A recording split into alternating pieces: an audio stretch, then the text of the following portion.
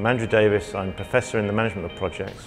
My area of expertise is innovation, project-based firms and the organisation and innovation in mega projects.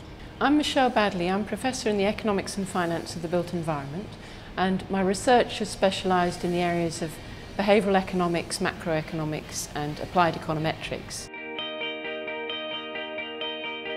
The school has a really strong foundations in the management of projects, and that goes back really to Peter Morris's work on the history of project management and really bringing in ideas from organisational theory and various aspects of management and strategy to really take the management of projects forward in a really interesting way.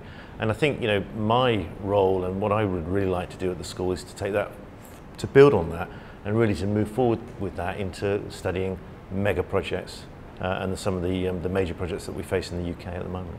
What new themes are coming out of this? I think the central thing is really that we should no longer think of mega projects as avoiding risk, but actually taking on some risk, some innovation to actually improve performance. And this is really a new and radical, different way of thinking about mega projects. It should be really focused on practice and actually changing practice as well, which I think is one of the main themes of our school.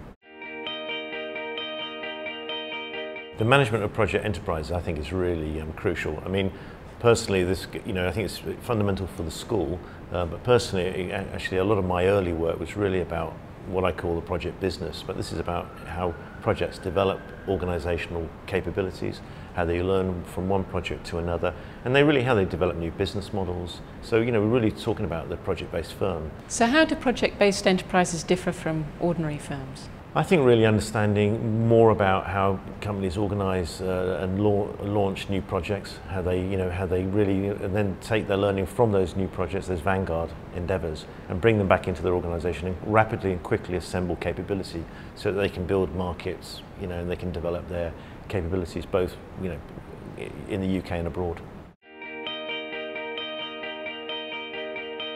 So with the school moving more into issues of economics and finance of the built environment, one thing that's been quite interesting is seeing how project management and economics connect together in a way that I think most people haven't necessarily acknowledged very much. What do you think of the opportunities of looking at the economics of infrastructure? I think particularly there's not been much research done on infrastructure at the moment, even though it's a very topical issue.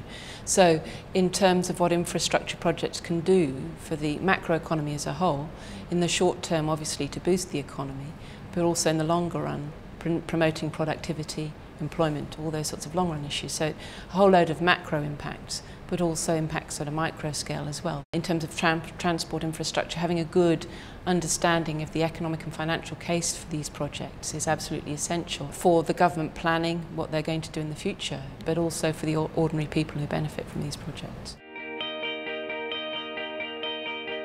What's the role of collaboration? Collaboration, particularly in building infrastructure projects, we're building up some research in those sorts of areas because it's absolutely essential to have an economic understanding of it, but having an economic understanding of it in terms of networks as well as the tricky things. So the two ideas can come together because the economics can contribute in terms of how networks are constructed, what their benefits are, some of the issues to do with imperfect information and how that constrains the networks. But the network analysis can give some insights into the structure of the networks and how they work. So I think bringing the two together is a really good example of how economics and project management can really come together effectively to give some really interesting new research insight.